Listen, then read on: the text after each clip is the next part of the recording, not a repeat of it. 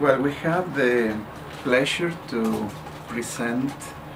our first book of the WATERLAT-GOBACIT network. It's a long due book because it comes from one of our international conferences that took place in Sao Paulo in 2010. Most of the papers included in the book were presented at that conference, and we included also some invited writers from outside our network. And despite the delay, this is a very timely book because we discuss in this book different experiences to explore empirically and theoretically as well what it means in practice in the field to implement the human right to water, what it means to people and what it means to the authorities, to those in charge of implementing policies to make the human right to water a reality. So the book is centered mainly on Latin America and has cases from Argentina, Brazil, Uruguay, Venezuela, Nicaragua, Peru, and it looks at cases in large urban centers, the case of water and sanitation issues in large urban centers, from privatization to innovative solutions implemented, for instance, in Venezuela with the technical water boards. But also is looking at challenges faced by government policies implemented from the center, from central governments,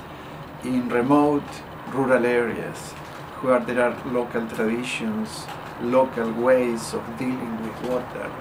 A particular interesting case is that of Peru,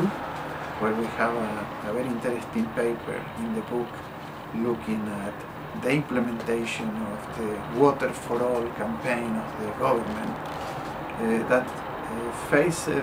interesting challenges in a remote island in the Titicaca Lake, where people have their own ways of dealing with water, and government policies actually face a strong resistance. We have also a very interesting chapter on Nicaragua, and a very interesting case because the type of organization for the provision of potable water in rural areas is typical from Latin America, particularly in Central America, where there are thousands of these rural water boards. And the chapter explains the different ways these water boards are arranged, the relationships with central governments, and the processes of change they are undergoing at the moment. So on the whole, this is a book that will provide excellent material for researchers, students, and also practitioners to look at some of the challenges we are facing in Latin America in relation to the implementation of the human right to water. The book will be available for free, both in print and online, and we hope that it will be interesting reading, useful reading for everyone. We are very, very pleased to present it to the public.